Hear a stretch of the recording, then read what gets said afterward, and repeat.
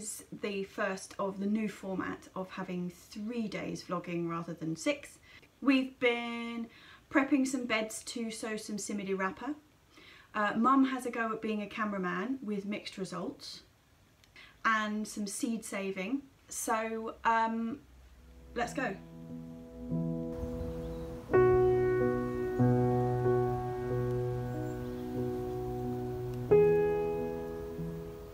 Hi. We are going to be prepping a bed today, which is the bed that the second early potatoes came out of. We had quite a good crop of the second earlies actually. It was the main crop that were just a waste of time. Second earlies were good, and the bed's not too bad. And what we're going to be growing in there over winter is Cima di Rapa, which is a type of turnip tops, I suppose. They're related to turnips, but you eat them like sort of like a purple sprouting broccoli type thing. It's flower stalks that you just harvest. They don't get that tall. You just keep picking the flowers, and they are a little bit bitter. Okay, I quite like bitter things like chicory and endive and that kind of thing. But a friend of mine got Cima di Rapa a couple of times in, you know, like a veg box that you can get delivered. And she said it turned her face inside out. It was that bitter. So you've got to be careful how you have it. If you put it in a stew or something like that, where it's got a chance to kind of, for the flavour to just fill the whole thing, you just end up with a pot of bitter, basically. But if you just kind of saute them with butter and put them with spaghetti and stuff, they're absolutely fantastic. And they grow really, really well when sown about now. But like I say, the second early potatoes were came out quite a while ago now. And we're just going to be putting a bit of compost on, and you know I've had quite a lot of problems with this sort of aminopyralid stuff. So we're just putting our own compost down basically, but what we're going to do is actually spread the compost out, and then we've got a couple of days of kind of rain, sun, warm temperatures, but quite wet. So what I'm hoping is going to happen is we're going to put our own compost down, spread it out, rake it about a bit, and then leave it for a while, maybe a week, and let anything that's going to germinate in that soil in this perfect germination kind of temperature, it's going to come up. So when it's really small, we can just hoe it all off before we sow the Cima di Rapa into that soil, because it's going to be direct sown. If we sow it straight into that soil and all the weed seeds come up at the same time as it, it's just going to be a pain. So we're just going to put it down, leave it for a week, and see what comes up. I'm assuming it's going to be a lot of tomatoes, but that's only going on what it happened at home. So we're going to wait for all that to come up. Basically, that's what we're doing today.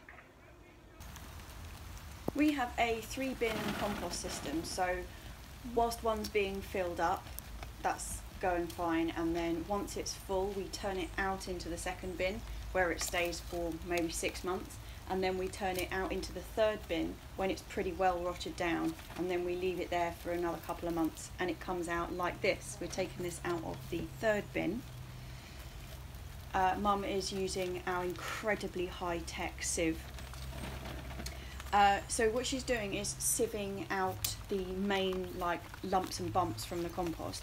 This doesn't go to waste. We use it, we put it in the bottom of bean trenches and that kind of thing. It's still used, it's just not for the seedbed.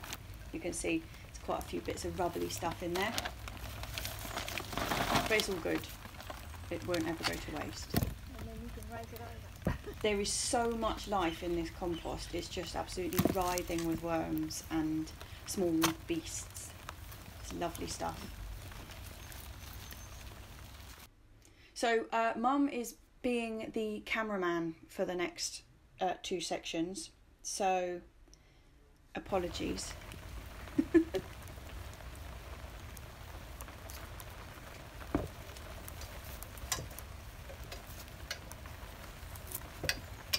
go around the other side?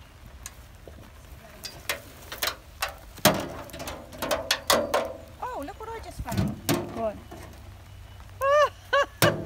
What happened to that? Oh, look at that. Dark, dark, dark chocolate.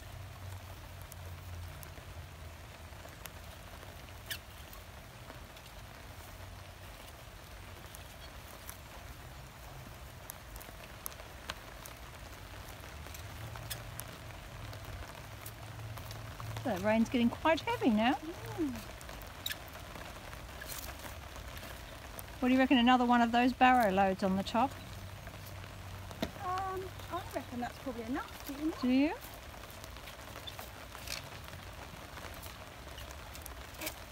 Well, I think we're going to have to retreat anyway for a minute.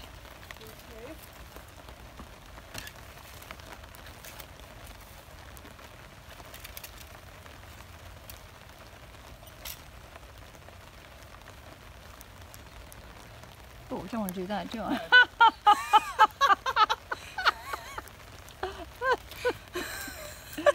Right, there we go, me back behind the camera now, and that's that. We will just now wait.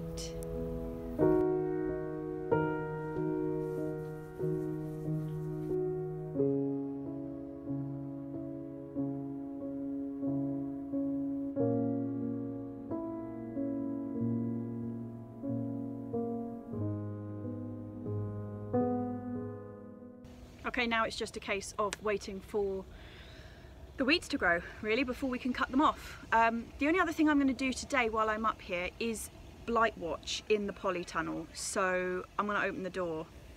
Fingers crossed they're all right. Well, even without blight, the tomatoes start looking a little bit sad at this time of year because you chop all their leaves off, so they just look like kind of straggly strings. But, what do you think, Mum? Well, there's no sign of blight. Yes.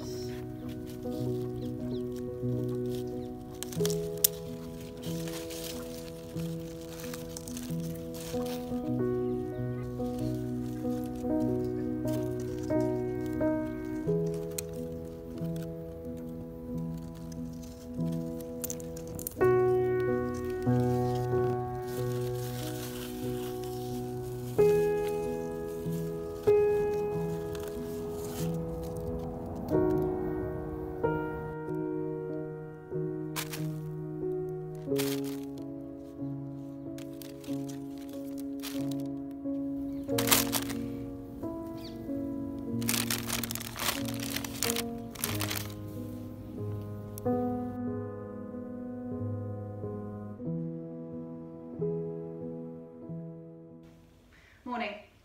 I'm going to be doing a bit of tomato sorting today because when we stripped all of the fruit off the tomatoes that are outdoors that had blight, when you first take the tomatoes off, it can be quite difficult to tell if the individual fruit has actually been affected by the blight.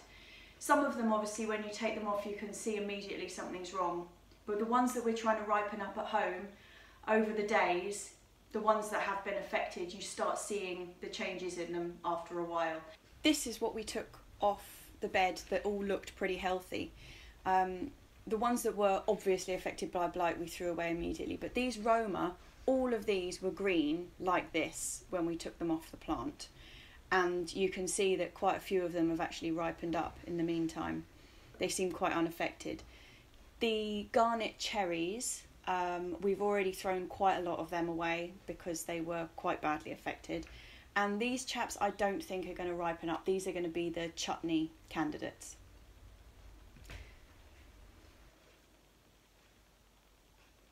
You can see that is the blight on the garnet.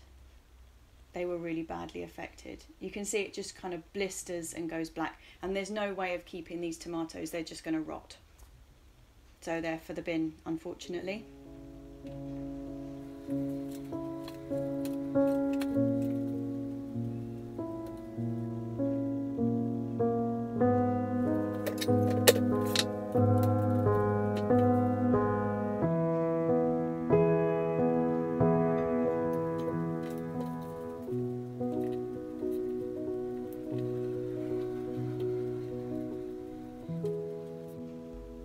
They're lovely trusses that came off this plant, really nice.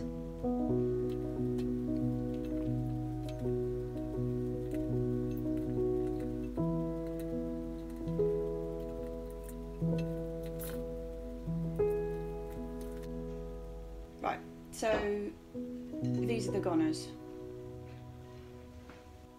So actually the damage isn't as bad as I thought it was going to be. We've still got quite a few here that look like we are going to be able to ripen them up, so that's pretty positive really.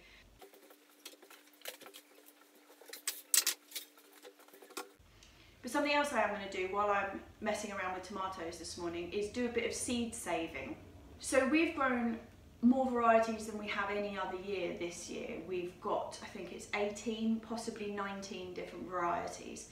And basically there's only one of them which is an F1, so I can't save the seed from that. But all the rest of them either came from seed that I'd saved myself from previous years or have been part of a seed swap from other people's saved seed. So the seed swapping thing is quite prevalent on Instagram, and I really want to have all of the 18, 19 varieties that we've grown this year ready and available to be giving to anybody who wants them for next year. So I'm going to be doing that this afternoon.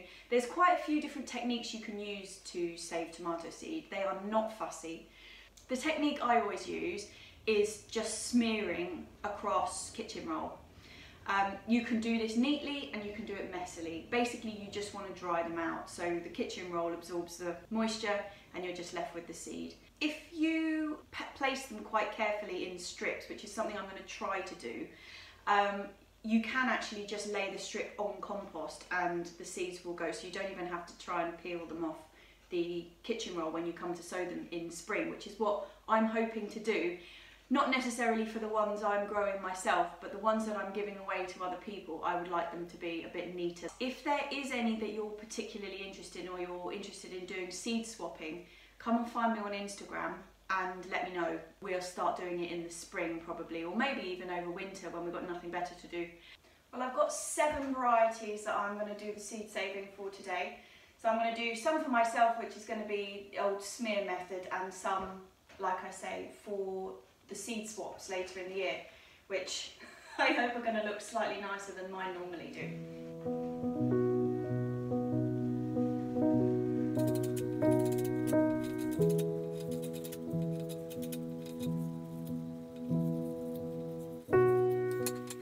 I'm going to start with that little cherry, the garnet.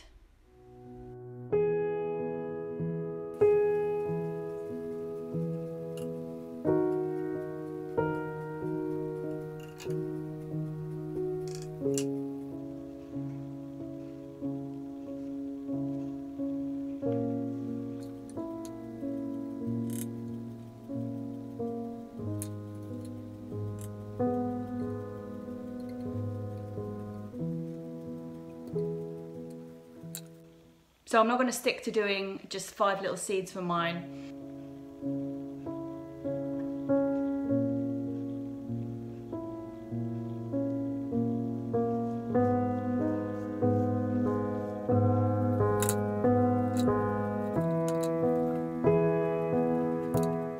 Yeah, so this is a really slow but quite satisfying job. So I'm just going to put this on like super speed, and I'll see you at the other end.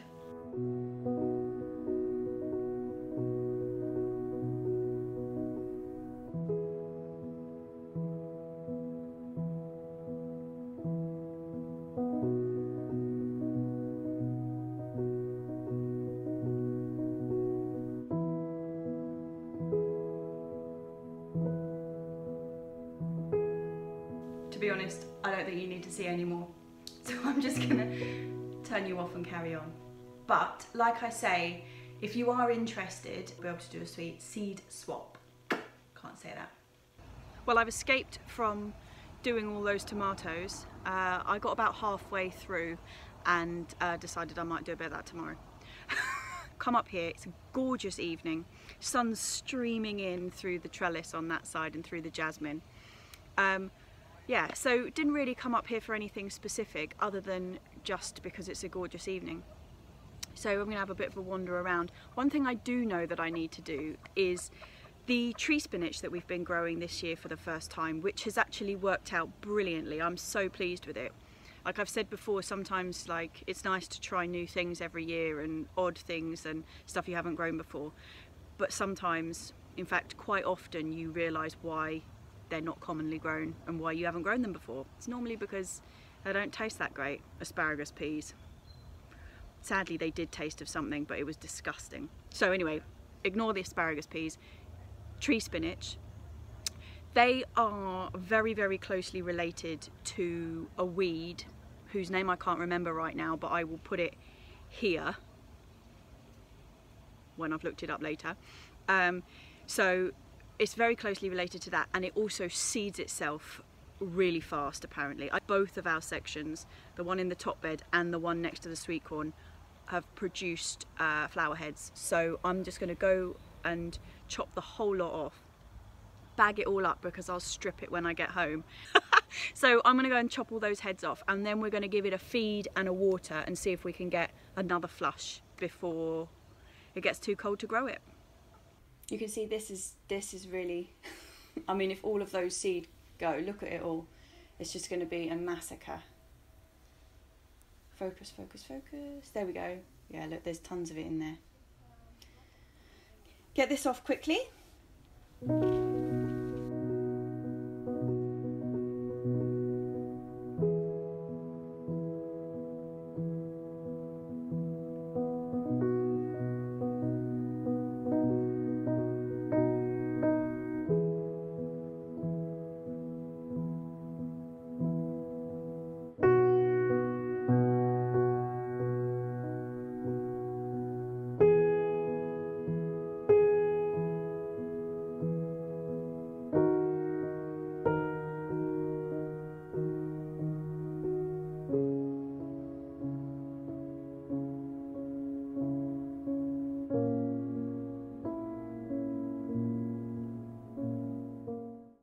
Not short of a bit of spinach tonight.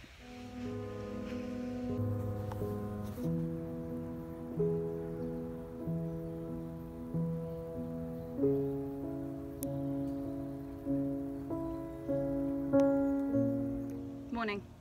I'm going to be moving some chard plants today. So where we had the tomatoes that got the blight, the outdoor ones, on one side I planted some dwarf yellow beans, which we've mostly harvested all of them now, so I'm probably going to clear them out. And on the other edge I sowed, can't remember how long ago it must have been, maybe about a month ago, I sowed a load of chard seed down one side. And now the tomatoes are over, what I want to do is clear that bed totally and get some more green manure down in there. But it means that the chard is in the wrong place, and I sort of used it as a bit of a nursery bed. So I'm now going to take out those plants that have germinated, separate them because they're in clumps, and then pot them up into pots, and then keep them for one of the covered beds later on. So the bed that I planted the phacelia in last week is going to be covered. So they'll probably go in there, or they might go into the polytunnel, depending on which. So basically I'm just going to get them out of the ground to prepare that bed for its winter pasture, really.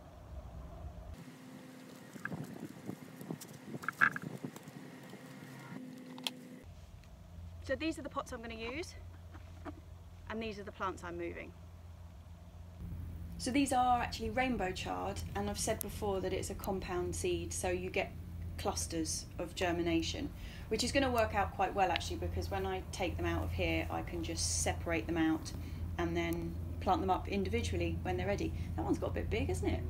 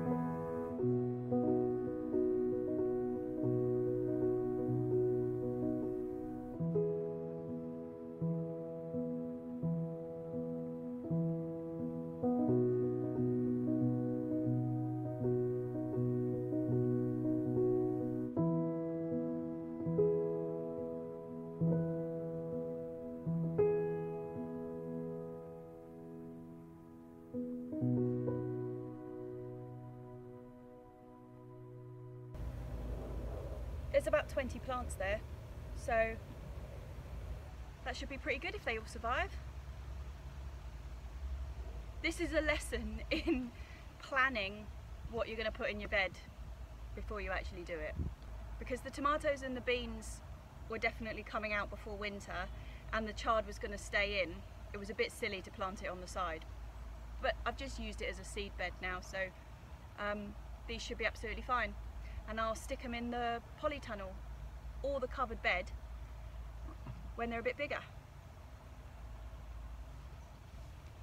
And that was the last of the sunshine for the day. Everything's feeling incredibly dark and gloomy at the moment, so I'm going to pick some flowers to brighten the house up. That's one advantage of growing a lot of dahlias.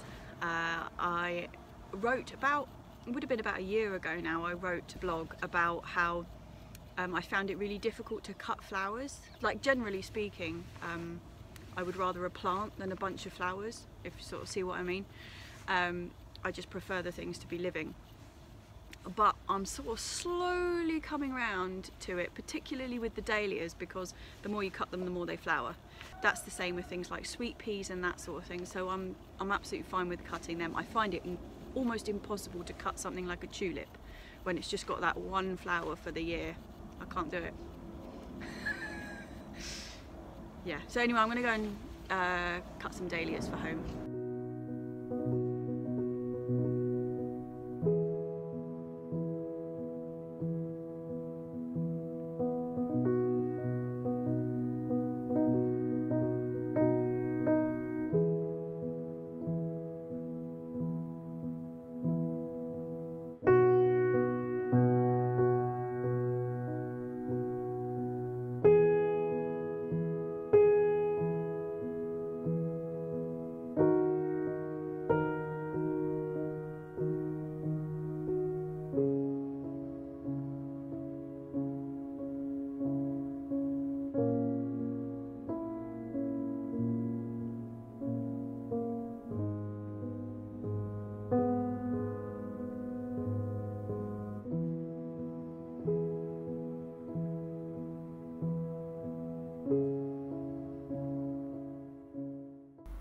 Well, cheers. That was a trial of a new format. Let me know what you think. I seem to have done an enormous amount of chatting this week. I'm sorry about that. I don't know why. When I was editing it, it was just like me constantly. Sorry about that. That's not part of the new format. That was just an anomaly.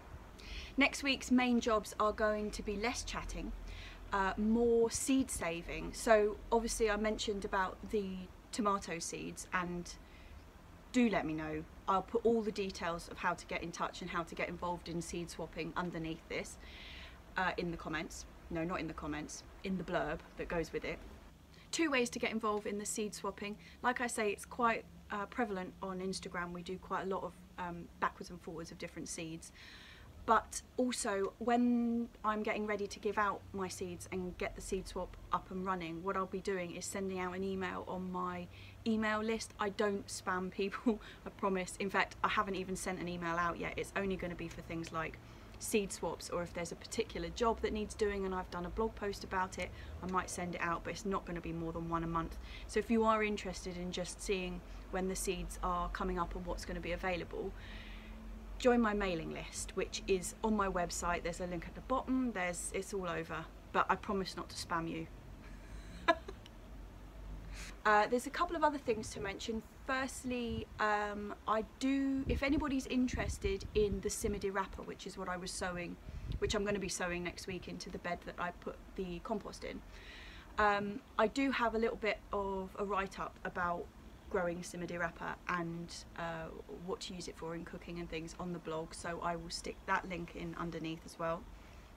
To go along with the tomato seed saving, I'm going to put as the follow-on video for this at the end, put the video I did about sowing tomato seed, growing them on, and what you do from that point forward. So I'll just tack that on to the end of this video. So if you do want to see that one in particular, it will come up on the screen at the end of the video. I'm getting better at this. The spring onions from last week, are all up and looking good. I'm going to be sowing the lilia spring onions probably this evening. So we'll have the two types, these are the white ones. So that's what I'm going to be doing next week, really cracking on with what's going to be growing in the polytunnel. As you saw, I've taken the chard out of that bed, so that's going into the wings, waiting to go in as soon as the tomatoes come out of the poly. These are going in as well, as are going to be the red ones. I'm also going to have a go at sowing a couple of rows of carrots in the polytunnel. Never grown winter carrots before. So although I'm getting quite a lot of stuff ready to go into the polytunnel, I've got a bit of a hold up, a bit of a traffic jam, because the tomatoes are fine, they're still going okay at the moment, but they'll finish fairly shortly. And then we've got the places full of peppers. So last year I grew all of the peppers in pots, and that was brilliant, because we could kind of shift them around, and we actually managed to overwinter one, which was the green jalapeno, but I didn't realise it was going to be quite so easy as it was. So is overwinter the ones that are in the poly this year, but they're actually growing in the ground, so I'm going to have to get them out, dig them out and put them into big pots, which is all very well and good, except that last year we were still picking the hot lemon chilies in November, which was excellent, but it means that I don't really want to be moving them and digging them out when they're still fruiting. So I'm a bit unsure about timing, how I'm going to get them out of the polytunnel in time to get stuff into there that's going to grow happily over winter. So that's going to be a bit of a challenge for next week, I think. Have a look at how I'm going to actually do that, because they're right on the front. When I take the tomatoes out, there will be space at the back, but then they're not going to get very much light because the chilies are like right in front of them. So didn't do that very well, did I? Sowing lettuces. I've been buying lettuces like a crazy after having all of your fantastic suggestions. Was it last week? I think it was last week. Masses of really good winter lettuce suggestions. So I will put a list. In fact, I'm going to be telling you what I'm sowing next week anyway, so that's going to be quite a lot of the ones that you suggested for me, which is brilliant. And to be honest, that's about it for this week. So like I said, that was the new format, 3 days. I'm hoping that in other weeks I'm not going to be chatting quite so much. So yeah, if you did enjoy it, please give me the thumbs up, and if you haven't already, subscribe. Every Tuesday still, even though it's only 3 days this week, it's not dramatically shorter. And that's it. So cheers, see you next week.